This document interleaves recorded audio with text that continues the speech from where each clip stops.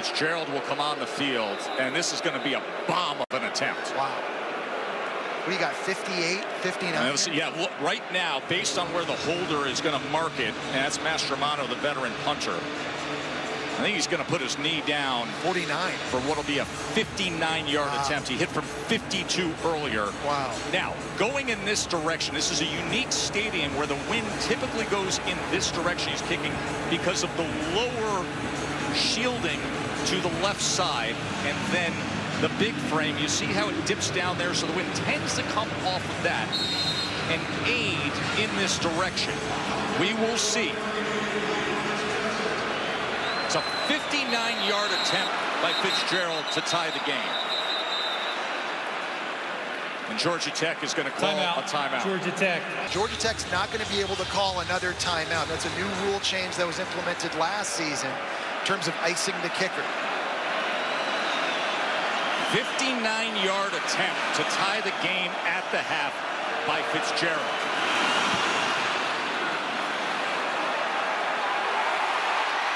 And why not?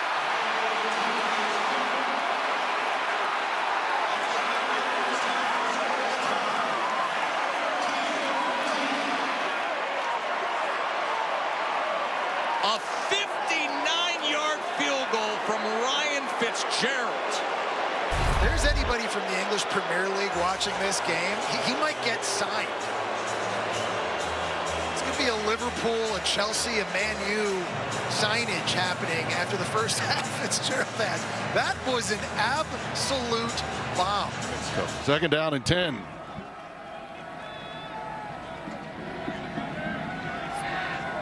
Three-3-5 defense for the Lobos, and here comes blitz, a late blitz, and a sack, and a fumble, and a recovery, and it's going the other way. Christian Ellis, a touchdown.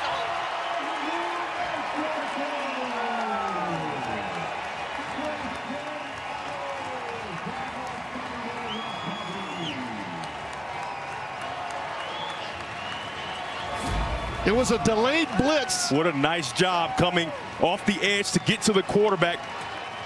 And though that's his passing side, he's looking to the left, so it's similar to a blind side. He gets the ball out, picks it up on the scoop, and he is rolling to the end zone. Very nice job and a nice start by this New Mexico defense. Jaden Wilson, the Mike linebacker, came on a delayed blitz. You're right, the pressure came off the edge early, which had enforced really Malott to kind of come inside and absorb that blow from Wilson. With 5 seconds remaining, Aiden Burr has a chance to be the hero.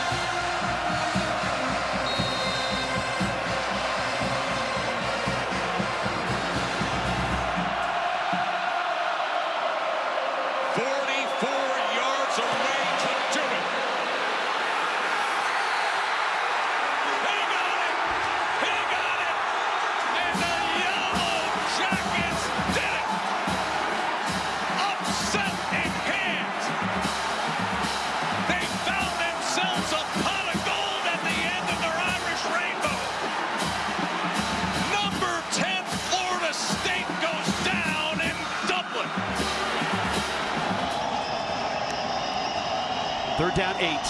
Stone again deep. Again end zone caught. Sliding catch. R.J. Maryland from Preston Stone, and SMU is on top. First and goal. Clock winding down. That's Humphrey. It's touchdown. Montana State.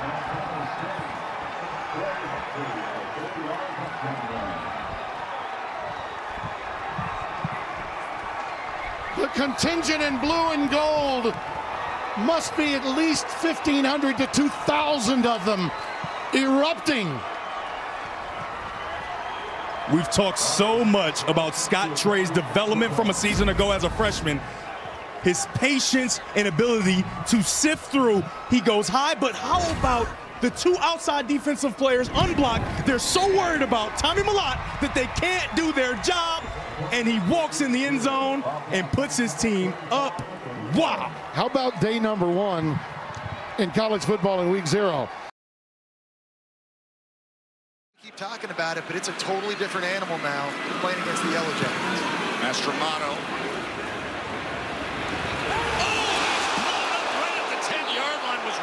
Shelley.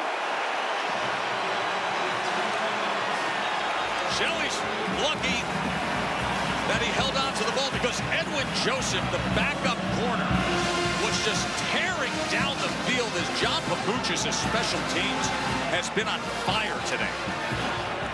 That's been the big difference in this game. We've seen the field goals, we've seen the two-point play, and then Edwin Joseph was laying the hammer for Florida State. Got a good one here in Dublin, Ireland, Joe.